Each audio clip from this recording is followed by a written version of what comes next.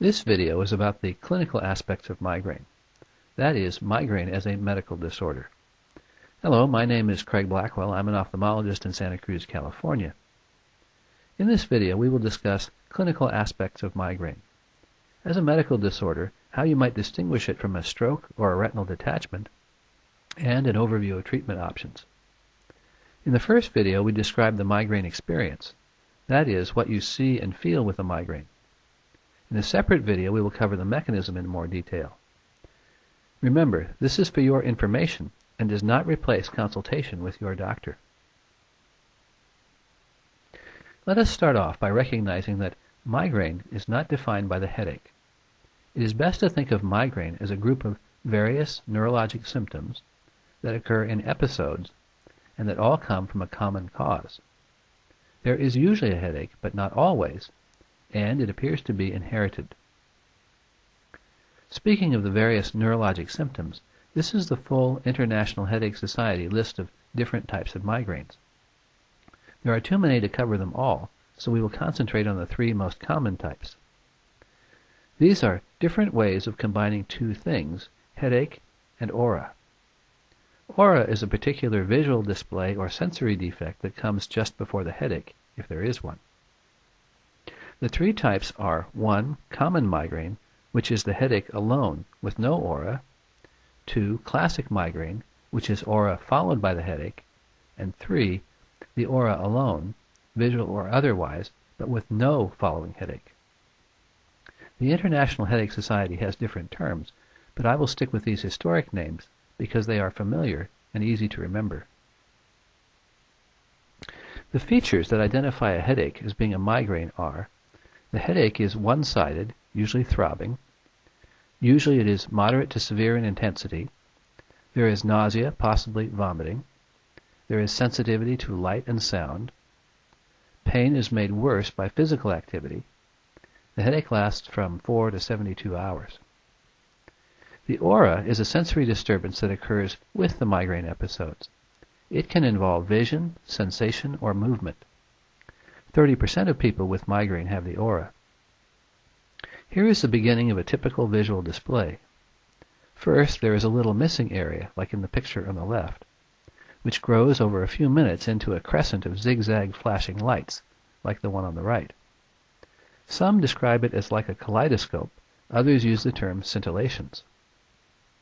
At full development, it may cover up to half the whole field of vision.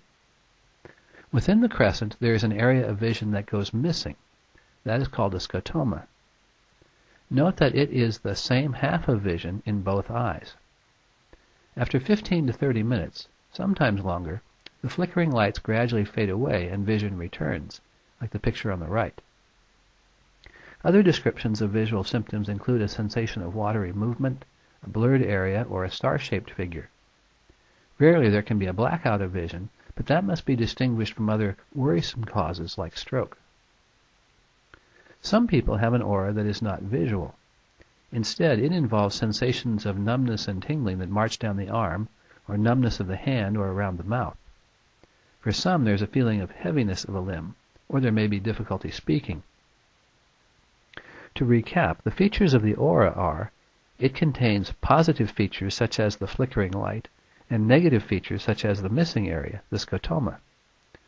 Visual symptoms occur on one half of vision affecting both eyes, while sensory symptoms occur only on the one side. All the features are reversible, that is, they usually return to normal. Symptoms usually last from 5 to 60 minutes. Here is the frequency of symptoms people report. Notice about a third have the aura. Which leads us to the next question. How do you distinguish various migraine symptoms from other worrisome things like a stroke or retinal detachment? Sometimes that is a difficult question to answer even for your doctor. We will take a look at the general concepts. A migraine headache is distinguished by the presence of specific features we listed. But headache symptoms alone are so variable they are not reliable enough to make a definite diagnosis. Headaches can have so many possible causes and such a range of symptoms and associations that you really need your doctor's help to decide if further evaluation is in order. The visual aura can be a source of confusion.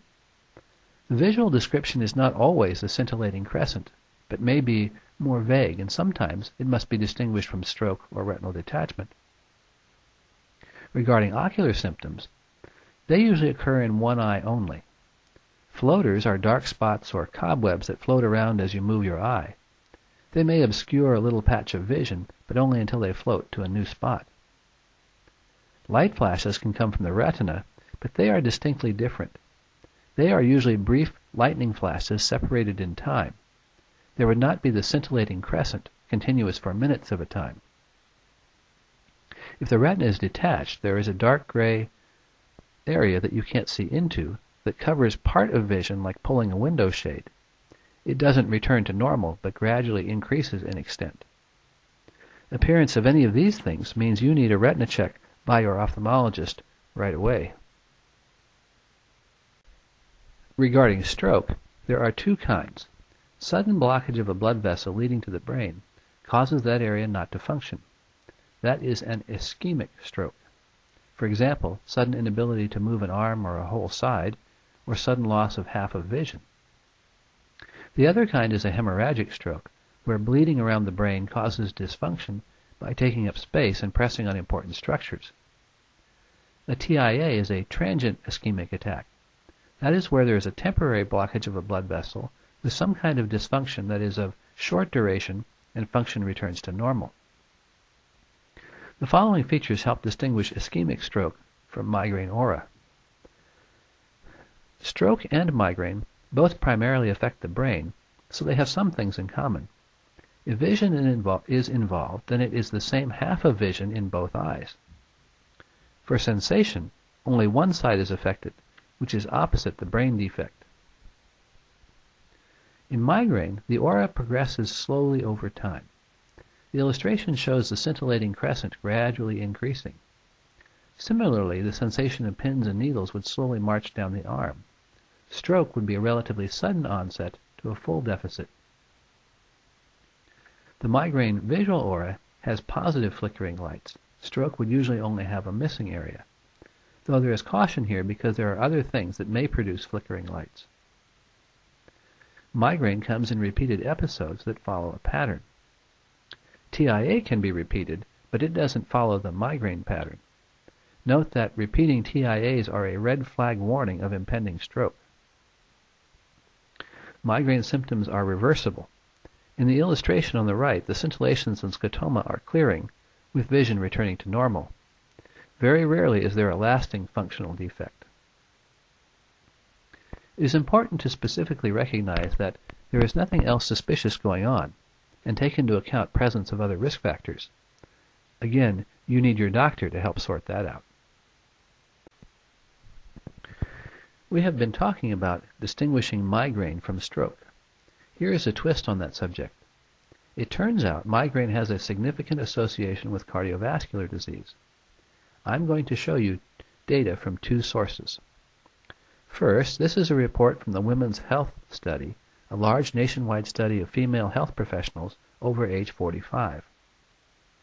Of nearly 28,000 participants, about 5,000 reported a migraine history. 3,600 were actively having migraine. Over the 10 years of the study, they were looking for a major cardiovascular event, such as stroke, heart attack, heart surgery, or death. This graph sums up the result. The dashed line is the control, no migraine history. The blue line is women with migraine with no aura. It follows the controls, in other words, no extra risk. The orange line is women with migraine with aura. Their risk is about double that of controls. What the biologic link here is only speculation so far. But this is not a new finding, and there is ongoing research on the vascular system in migraine. This study was a review and analysis of all the studies on this subject. I'm adding this because it makes additional points worth knowing about. Overall, women who had migraine had twice the risk of stroke, but not men. Other studies confirmed the extra risk of ischemic stroke and heart attack were only present when there was the aura. In people with migraine, there were two big additional risk factors for cardiovascular disease. Smoking caused a 9-fold increase in risk of stroke, yet another reason not to smoke. And women taking oral contraceptives had a 7-fold increase in stroke. So if you have migraine with aura and are on oral contraceptives, you should have a talk with your doctor. As an ophthalmologist, it is not my scope of practice to treat non-ocular conditions. That would fall to your medical doctor or neurologist. However, I can pass on some general comments for educational purposes. Migraine treatments are divided into 3 categories. Treating the acute attack of migraine, these are medicines taken at the beginning of an attack to decrease the severity and duration. Historically, ergotamine was very popular and may be used in some cases today, but it has been superseded by the triptans like Imitrex, which have a very high success rate, 80% or higher. There are now 7 of them on the market. Adding an analgesic like aspirin, naproxen, or ibuprofen may provide additional pain relief. Prevention. If migraine attacks occur frequently enough to interfere with daily life, there are medicines you can take on a daily basis to decrease the frequency and intensity of attacks. The current first-line recommendations include the antidepressant Elavil, beta blockers like Inderal, and anticonvulsants like valproate. And there are other options your doctor may choose. People with migraine sometimes benefit from other approaches, reducing stress to the extent that is possible, getting sufficient regular sleep and eating regularly, avoiding food triggers. The American Academy of Neurology has a website that has more information. At the top left of the home page there is a choice. One section for patients and caregivers, which gets you basic information. The other choice is members and professionals, which gets you full technical detail if you are interested. I have also listed selected references at the end of this video. In the third video, we will discuss the mechanism of migraine, what is going on in your head to produce all those symptoms.